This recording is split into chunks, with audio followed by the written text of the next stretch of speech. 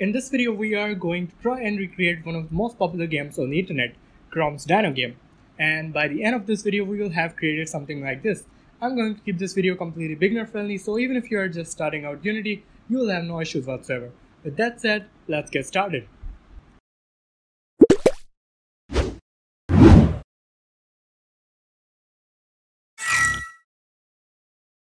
Alright, so I'm going to start with a completely empty Unity project, and I'm going to create a couple folders to keep things tidy. So the first one for the sprites and the second one for the scripts. And now the very first thing we want to do is create a sprite. So I'm going to create a square sprite, and that's the only sprite that we are going to need in this whole project. Alright, so now we can get started working on the game.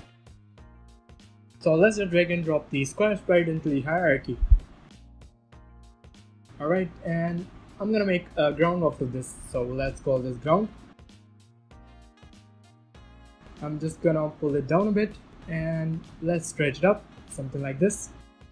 Alright, so now it looks more like ground, but we also need to add a collider here, so we'll add a box collider 2D. Alright, and I'm just gonna edit this collider to be a little down, somewhere around here, and I'll tell you why exactly. Now that we have our ground ready, we can start working on the player. I'll call this one player, and let's position it to somewhere around here, and also let's change the color of the sprite, something like this. Looks cool. Awesome, so now we have our player, but we also need to add a couple components onto our player, and that will be the box collider 2D and also the rigid body 2D. Awesome. And now inside of our rigid body 2D, we also want to make sure that we freeze both the rotation and the X position of our player, because we don't want it to move left or right. So now that our player is ready, we can start working on the obstacles. And for that, I'm gonna use the square sprite again. Let's call this spike, and I'm gonna make a large rectangle, something like this.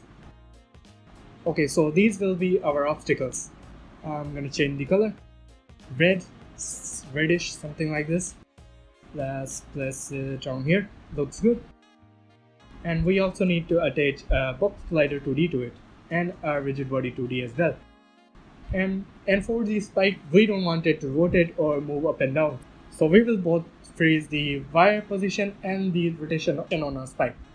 Alright, so now that we have our spike, we can just make it into a prefab here and delete it from the scene. Now let's make some space on the ground, something like this, and we will create a spike generator that will generate the spikes. And for that, I'm just gonna drag and drop the spike here just to set the position, unpack the prefab completely, and remove both the box collider and the rigid body 2D component. We just need the transform component of our spike here. But the first thing we want to do is change the name to spike generator, and now we'll use it to generate some spikes that will move towards our player, that the player will have to eventually jump off. And in order to do that, we also need to create a new script for our player, of course. So let's first do the player script, and let's first drag and drop inside of the scripts folder. Alright, here it is. Let's open this up, and now we can start working on our first script.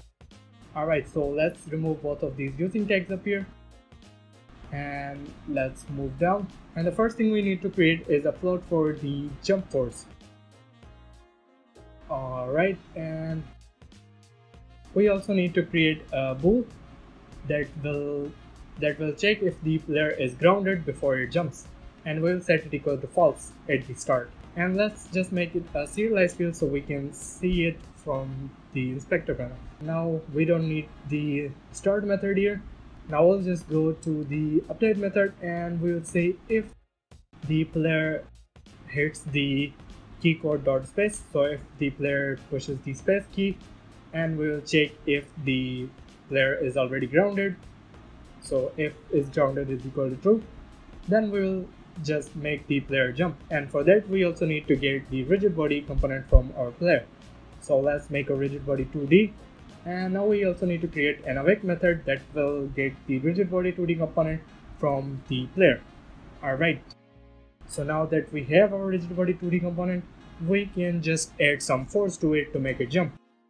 And here we will just put in vector2.up multiply by the jump force. So when the player has jumped, we will set the isGrounded is equal to false. Awesome. So now that the player has jumped and the isGrounded is equal to false, we need to set it back to true once it hit back the ground. So we'll call void onCollision2D inter method, and here we will check if what the player has touched has the tag of ground, meaning if the player touches the ground. And if it has touched the ground, we will check if the isGrounded bool is set to false, meaning if the player is not grounded already, and we will then set it back to isGrounded. So let's save this and let's try this out. First we need to set the jump force. Let's set it to something like 500, and I'll change the gravity scale to 3, and I'll show you why exactly. Let's just set the jump force to 600 actually. You can of course play around with it. And now select the ground game object and make sure it has the right tag. I've already made the ground tag. If you don't have, you can create one using the add tag and then hitting the plus sign here. Alright, we can just try this out. Our player is now grounded. If we try to jump, and here it goes. It jumps and comes back nicely to the ground. Looks good. And now all we need to do is create some spikes that will move towards the player. And the way we are going to do that is by creating some spikes that will move toward the player, and we will have some kind of a trigger here that will tell the spike generator to create a new one at a set distance. And for that I'm gonna use the square sprite again. So let's just make a line from this, something like this, and so I'll just put it away from the spike generator, which will give us enough room. Also let's change the tag. I'll just change the tag to the next line, which I have already done here, and let's change the name to next line. And we will have to add the box collider 2D component to our next line and make sure that it is set to its trigger. Awesome. Now we can get started with the spike generator script. Alright, so let's create a new script, spike generator. Here, give it a second. Here it is. Let's drag and drop inside of the script folder. Let's open this up. Awesome. So now firstly we're gonna remove both of these tags, and here we need to create a reference for the spike, so public game object spike. And the second thing we want to do is create a minimum speed for the spikes. Let's create a couple of them. So for the minimum speed and the maximum speed and the current speeds. Alright, and the next thing we want to do is change the start method to awake method.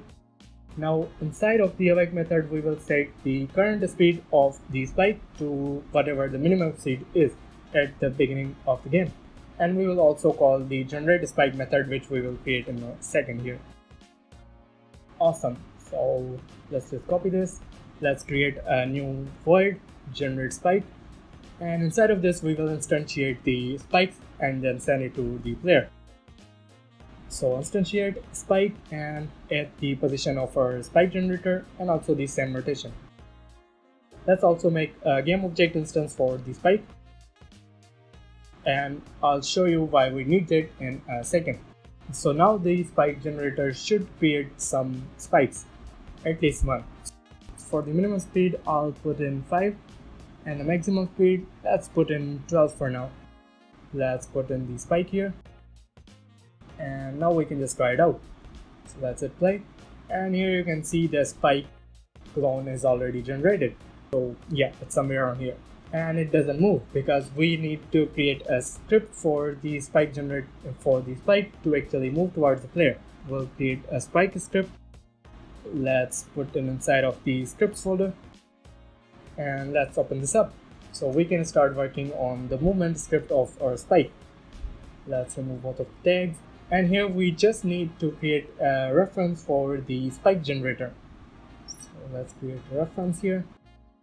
All we need to do is just keep this spike moving towards the player, and we will use the transform.translet method So transform.translate, and we'll give it a direction. So vector 2 dot left, and multiply by some speed, which we have already created in our spike generator. So spike generator dot current speed multiply by time dot delta time. Now that we have done it, we also needed to hit the trigger, which is the next line trigger. So let's create a onTrigger method, and we'll check if the game object that our spike has hit actually has a trigger of next line. And if it does, well, then we will just call the generate spike method from the spike generator.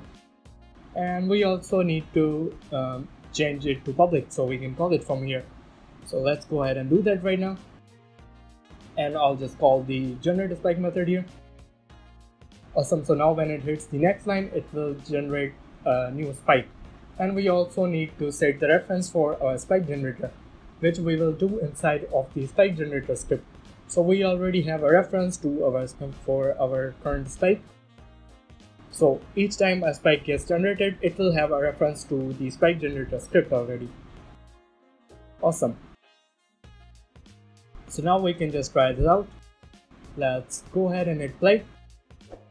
And as you can see, it already works. So we can jump over these, and of course we don't die. We'll have to work on it. But all of these spikes look like they are following a constant pattern, and we have to break it. We have to randomize it. And we also need to destroy them when they get out of the camera. So in order to do that, we'll just create a new trigger here, which we call the finish line, something like that. Let's place it outside of the camera view, and we will set the tag to finish. So now inside of our spike script, we'll just have to copy and paste this, and we'll check if the spike has hit the finish line. So if it has a finish tag, we will just destroy this.game object. So the spike will destroy itself. The next thing we need to do is we also need to gradually increase the speed of our spikes over time. And in order to do that, we'll check if the current speed is less than the max speed. And if it is, we will just gradually increase the speed. We'll have to create a speed multiplier here. So public float speed multiplier, and we'll set it some value. So now current speed plus equals to some speed multiplier, which we will set outside in the spectre panel. And here we need to give some value to our speed multiplier. I'll put in something low like 0.02, which is still a high enough value, but let's try it out for now. It quickly gets out of hand like crazy, so we need to keep it to a lower value, to something like 0.0015. Yep, this seems to be a pretty good value, so let's try it out. Looks good. And we also need to randomize the position of each spike. So firstly, let's just drag it somewhere on here, give it some extra room. Alright, and now we will try to bring some randomness to our spike generation. And in order to do that, what we are going to do is, instead of just generating the spikes directly, create a new method that will randomize the time between each spike generation. So something like this, whatever you want to call it. Inside of here, we'll just call the generate spike method. Let's remove the public here. Instead of just directly calling the method, we will create an integer here, which will be random vet, and we'll set it to a completely random value ranging from 0.1 to 1.2. So that will give us some room to play around with. Now we are going to use the invoke method, which will call the generate spike method after some time, which will be the random vet. Let's go into the spike script and call the generate spike with gap method here. Awesome, let's try this out. Let's try it out. And now you can see the spikes are getting generated at different pace. So there is a little bit of randomness. We can of course increase it or decrease it depending on how you want your game to be like. I think this looks good. And the speed of these spikes also increases over time. which can also be changed depending on the speed multiplier. So yeah, there's enough to play around with. And now all that's left to do is just create some sort of UI text here that will keep track of the score. So I'll just create a text and let's make it white, a little bigger, something like this. Alright, so now we'll go inside of the player script and we will have the score increase gradually over time. And for that we also need to create a score variable. So int score. At the start we will set it equal to 0. And we need to create a bool that will keep track if the player is alive or not. So we will check if the game object that the player has hit has a tag of spike, and if it is, then the player is dead. So is alive is equal to false. And inside of the update method, we will see if the player is alive, and meaning if the game is still active, we'll just keep the score gradually increase. And yes, we also need to change it to a float. Okay, so and yes, we also need to create a reference for our score text. So using Unity engine.ui, and now down here we will create a reference for our score text.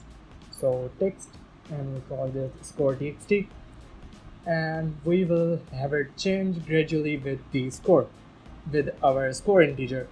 So score text.text is equal to score and whatever the score actually is, and we will convert it into a string, of course. And finally, when the game is over, we can just pause it, set the time.timescale to 0, which is not a good idea actually, but for now we're just gonna do that. Now let's go back to Unity, and inside of our player we are going to set the score text here, and let's hit play. And our game is finally ready, so let's try it out. And the score keeps increasing. We can jump over these spikes or whatever you want to replace them with, and if we hit a spike, it will be game over for us. So let's try it out. Okay, and here we go. You can of course add some menu and stuff to it, but for now I'm just gonna leave it as this.